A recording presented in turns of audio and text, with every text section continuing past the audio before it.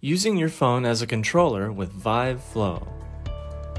VIVE Flow uses your phone as a controller for quick, convenient VR immersion anytime, anywhere. Before putting on your VIVE Flow, make sure your phone is unlocked. While in VR, look down at your hand holding the phone to see the button layout, which is divided into 4 sections: Select, Menu, Trigger, and Vive. Let's go through each of them one by one.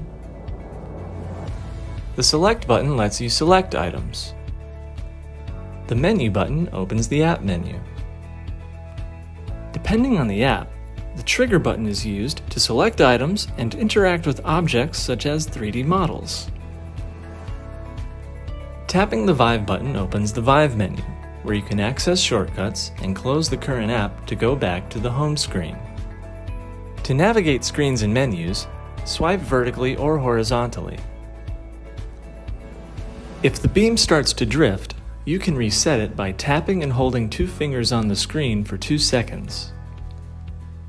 If you need to do something on your phone while using VIVE Flow, swipe down from the top of the screen to disable the phone controller.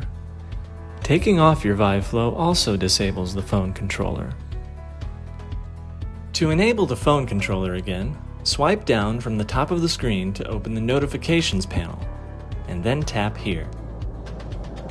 And there you go.